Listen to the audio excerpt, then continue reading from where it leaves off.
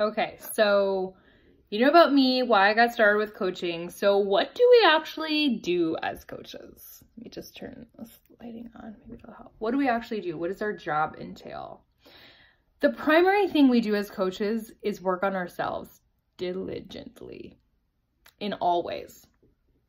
We work on our mindset. We're constantly reading or listening to material that is improving our mindset. We are working on our bodies. We are moving our bodies, learning about our bodies, shaping our bodies. We are learning about nutrition, what works with our body, what doesn't work with our body. We are learning about ourselves constantly. We're not perfect. We don't have nutrition and fitness figured out. We're just learning about ourselves consistently, and we're inviting other people to come into that journey with us and do that for them, with us alongside them. It's a lot like if you're going to go see a movie and you're like, I really don't want to go see this movie by myself. I'd rather go with a friend or two or four or whatever. I'm going to go ahead and invite them to come with me to go see this movie, because a movie is usually much more fun when there's other people involved. The same is true of our business. Our health and fitness is a lot more fun when other people are involved, which is why I personally have created a community for my clients called the Workout Warrior Wellness Studio, where they can do that together, because it is so much more fun to support each other. And if you're going through something hard, it's such a safe space to go into to ask for support. And then that's why we have a team. We also have a team page on Facebook called Meta Movement, where we get to support each other and ask questions and, share business tips. And it's the idea of doing it together makes a big difference. And so our job is to take care of ourselves and to invite other people to come along the ride and take care of themselves with us so that we can do that together. We do that a couple of specific ways. Social media is the primary way that a lot of my coaches choose to grow their business, that I've chosen to grow my business, but you can do that in person as well. As soon as you start seeing results and you're changing and you're glowing, people are going to start asking you, what are you doing? And that'll be an opportunity for you to talk about what it is that you're doing. But really, online is the way that we get to share our story. And that's how I teach you guys to use your social media, to use it as an open journal for a conversation with your audience, to educate your audience, to connect with your audience, to see where they are and what they're needing and if you can help them. You're not going to be able to help every single person with what you have to offer with our products and our programs, but there are a lot of people that could benefit greatly from what it is that you have to offer. And so our job is really about sharing our journey to make ourselves accessible to other people so that other people can see what it is that we're doing and then decide for themselves, like, is that something that I think would work for me? Is that something that I think would benefit me in my life to do what they're doing, how they're doing it? I want to make sure I cover the notes that I wanted to share with you guys. So building testimonials as well. So social media is a place where you go and you share progress. You share not just your own progress, but the progress of your teammates or the progress of your clients. So you build up this sense of proof, right? Evidence to the fact that our programs work, our products work, and they can work for you. That's the number one thing people want to know, is when they're struggling with something, it's like, will this work for me? And so we use a lot of testimonials from ourselves and from other people as far as images go or just stories go, to help people see that no matter where they are in whatever walk of life, they can also benefit from this experience that we have to offer. And the biggest thing is taking the time to cultivate relationships. That's like the bulk of our work, is we go online and we share our story, and then we look to connect with people that we have a vibe with. I feel like when you really connect well with someone. You'll meet them online and there's something about their picture, or there's something about a post that they made, or something, there's an energy about them where you're like, this person is someone I'd love to talk to. I'd love to work with. And that's a very intuitive process. And that's exactly how I teach it to my coaches, is really about sifting through your current friends and your new friends and feeling like, who is it that I would love to work with? Who do I feel like I could sit down and talk to for hours? Who would I love to go to coffee with? Who would I love to go out on a date with?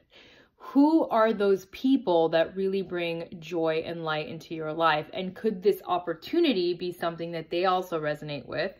Or could they use any of the tools that I have to better their own life, whether or not the business opportunity is of interest to them? That's really how I search for clients and for coaches, is based on that, on frequency and vibration, because you're going to come across so many people.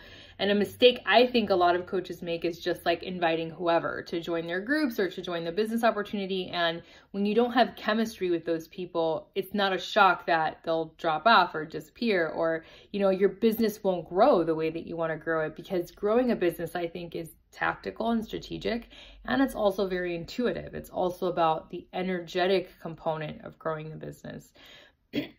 So this is really what we do. We have a simple task list that we give to you as soon as you join. It's all in your training materials, and the business has made a really beautiful training segment for you on your website for you to follow.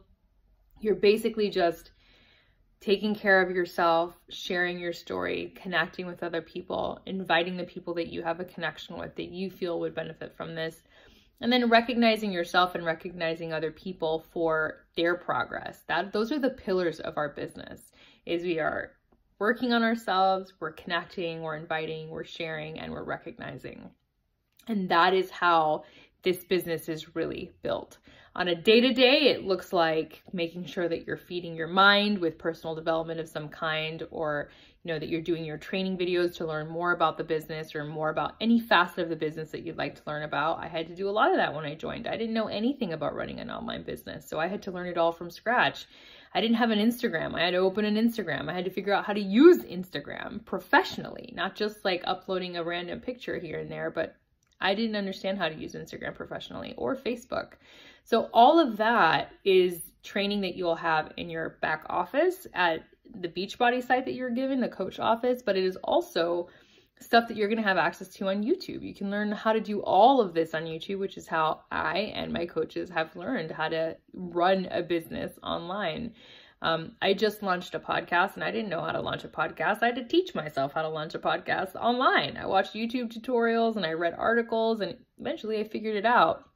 Luckily, you coming into this business, you have me, and you have an entire team of people that can answer your questions and support you, and you don't have to just rely on the internet. You know, that's one of the beauties of network marketing, is that you get a network. You get a whole bunch of other people to help you. You don't have to figure this out on your own, which I think is amazing and genius. So this is really the bulk of our work. Now, the biggest piece of it is really the personal development piece, because once you begin this business, you're going to go from being someone who maybe never had a business or never saw themselves as a business owner to a business owner. And that's a massive mindset shift. That's like a big step up, which is amazing and really empowering. And it's going to require some time for your brain to create a new template by which you are now a business owner, and for you to begin to see that as normal and natural.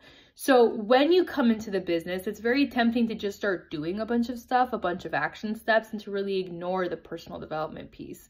And I really encourage you not to do that. So important that you build the template for yourself in your mind, where you see yourself as the CEO of your business and you take it seriously and you take yourself seriously. And that does take time. It takes time for you to build a new idea, a new blueprint of yourself, and for you to begin to see the results of that. Right? So I think a lot of coaches, when they come in, they kind of want to skip over that part, and you can't. That's a really important component of this business. You are growing a business from the ground up, and you have all of us and you have all this support, but you really must focus on how to nourish your mind so that you can step into the full belief that you can do this and you can learn how to do this, just like you learned how to do a bunch of other stuff in your life, like walk and talk and drive a car. All those things you learned, none of that you knew. This you can learn too. And it requires that you learn. Just like you went to school and you learned anything that you know, same thing. So, huge part of what we do is self-education, clearly, and self-reflection, and then some action steps that are pretty natural and concurrent with that. Using our products, using our supplements, using our programs, using our nutrition plans, educating on them, sharing your experience of them, and then inviting people that you really connect with and enjoy to join you in the process. That is what we do in a nutshell. So join me in the next video where I'll talk about joining costs and also how we earn. So I'm not going to go through the full compensation plan. It's pretty thorough. There's about 9 different ways that we earn income, but I'm going to cover about 4, which are the most immediate ones that you're going to come in contact with when you join. See you then.